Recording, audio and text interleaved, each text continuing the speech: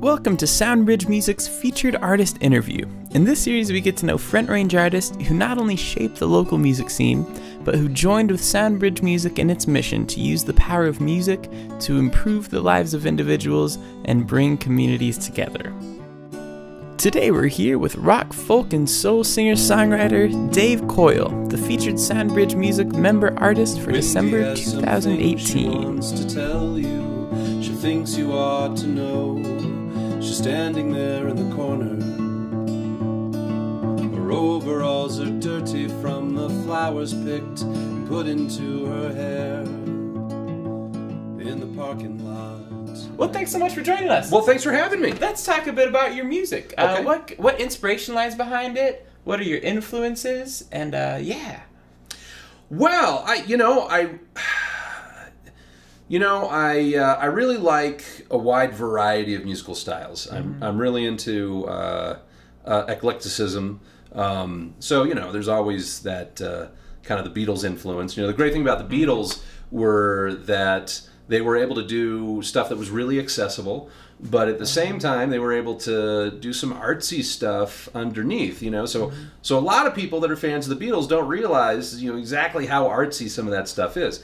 I'm not going to say that the Beatles are a huge influence. I mean, I would say vocally I really love Sam Cooke and Little Richard. Okay. And I do like John Lemon. John Lennon, I like. John Lennon is definitely an influence. I'd say, though, in recent years, though, it's been more like the singing has, all the influences have taken a back seat to just trying to sing healthy. It's like your voice starts wearing out over time, and so I don't know how apparent those vocal influences are. But musically, I really like. I always say it's rock, folk, and soul. I really try to do a lot of kind of acoustic rock, I guess. But I really like the Kinks. I like Elvis Costello. I like more recent bands like Spoon is really great. The Walkmen. I like the Walkmen. Oh, I haven't heard of that. I really love the Velvet Underground too. That's another band that was really artsy and eclectic. Elvis Costello was too. Yeah. A lot of your influences are bands and so eclectic. How did it pare down to just you with a guitar? Oh, you know what? I guess, I started out in the 90s and I was just singing. I had a friend, my friend Bob, now Dr. Bob. He went off to do responsible things. He played all the instruments, and I knew that he was going to be moving across country, and we were going to try to do stuff remotely. And so, but I didn't know how frequently we'd do it, so I had to pick up an instrument. Yeah. And it seemed like the guitar was just the most compact instrument at the time. Today it would be a keyboard, probably, but it just seemed the most practical. Nice. Yeah. Well, so many interesting musical influences. What lies behind your lyric writing? Lyrically, boy... I used to write, I was a writer before I was a lyric writer. I used to do a lot of short stories and whatnot. And actually in the 90s, I really wanted to be a screenwriter. That was a really big thing. So I spent a lot of time trying and failing to be a screenwriter. So writing short, sitcom, spec scripts and trying to write some features and stuff. I actually did a lot of sketch comedy at the time, sketch comedy and some improv comedy there in the late 90s. Interesting. But lyrically, I don't know. I'm not really sure. I'm not sure how to answer that. I love people like Paul Simon. I really love folks like Smokey Robinson. I like Elvis Costello. I think I do appreciate snarky songwriting. I like serious stuff too, but I've definitely got. Richard Thompson. I really loved Richard Thompson. He's amazing. It's a little bit. I think I have a little bit of snarky stuff. Even when I'm trying to be serious, it tends to be a little bit snarky, which is, I don't know, it sort of seeps through no matter what. So let's talk a little bit about the music community here. You live in Longmont. I do live in Longmont. Nice. And how has it been getting into the songwriter and music scene around here?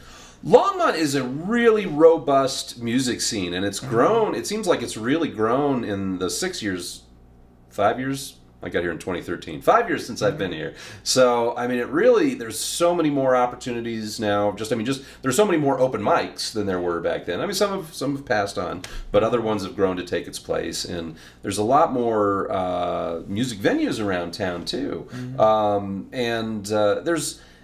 one of the things that's really, really great about Longmont is the community events. The one that you run at 300 Suns, I mean, that's just a real great community event. And I kind of shy away from some of the jam sessions. I'm not really a great improviser on the guitar. Which may be just a cop-out, I don't know. But I tend to be more, but I definitely like the Speakeasy and the Dickens, and I really love, for shows, I really love playing at Still Cellars. Used to play at La Vita Bella, that was a nice place. St. Vrain's Cidery, and I mean, there's just so many places. I really want to try Lungtucky Spirits at some point. That looks really cool. But there's a lot of places, and it's been a couple years since I've really just tried to carpet bomb the area and try to figure out all the new venues and stuff. But it's a great place to play, and there's a lot of wonderful people here. And also just being so close to Lions, just being able to have access to Planet Bluegrass and Song School and all that, and it's a great place to be relative to, in Boulder County. It's just kind of, and we're kind of halfway between Fort Collins and Denver, so it really works out that way. But Longmont, it's really, there's a lot of great people here, absolutely, and I've really enjoyed collaborating with folks in the area over the last year. I think I was a little bit shy about collaborating, but over the last year and a half, it seems like I've done a lot more collaborating with the locals around here, and it's been a great time. Just songwriting. I think just trying to co-write with people has just been a really eye-opening. You just learn a lot about how other people write songs and different angles and ways to play guitar or other instruments, and it's been a real fun time. Nice. And you did something last January where you wrote a song every day of the month. That's right. And a lot of those were those co-writes too? There was I'd say about a little over a third of those were co-writes. Okay. So I think there was, I think a little over a third. And the idea was, I think I'd gone, you focus a lot on getting out there and performing and setting up gigs, and you're doing the PR and all the business side of things. And sometimes the songwriting falls on the wayside. And I just decided, I don't even want to be, it's January, it's going to be really crummy weather, and I don't need to drive in that. I'm gonna make sure that I'm not writing only 6 songs this year. I'm gonna make sure that I'm gonna have 31 songs, and that way I can, at the end of the year, I'll be like, hey, at least I wrote 31 songs, good or bad, I did it. And I think most of them came out pretty good, and a lot of that was because of the people like you. We did a song together, and that was a really fun song. And I did one with Valerie Bott from the last month's featured artist, and I mean, it's just. That's a blast. Nice. Well, and I hear, and you're doing it again this January, right? I plan to do it again this year. It's fun. It's just so simple. You just wake up, and you know that your sole purpose in life is to write a song. That's it.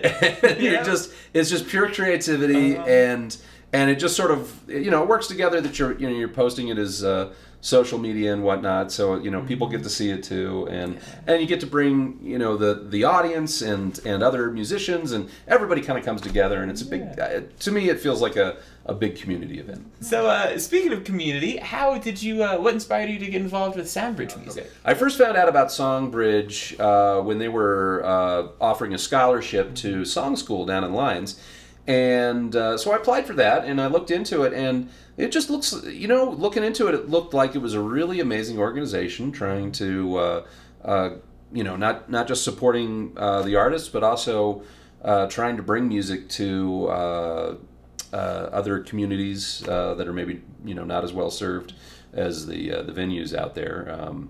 And it just seems like a really good cause, and I'm really honored to be part of it. So just being listed there and being available for things, it's a wonderful organization, and I'm really honored to be recognized. Nice. Well, it's so great to have you. And so we've got the big show at Still Cellars, December 19th, right? That's correct. It's a Wednesday. Yeah. 6:30 to 8:30. And yeah, we're going to have a few special guests there. We've got John Bunsley, Jason Allen, Kirk Bennett, and Cheyenne Dane. So yeah, we're going to get good variety of instrumentation in there. So, yeah. What do you hope people come away with after they see one of your shows?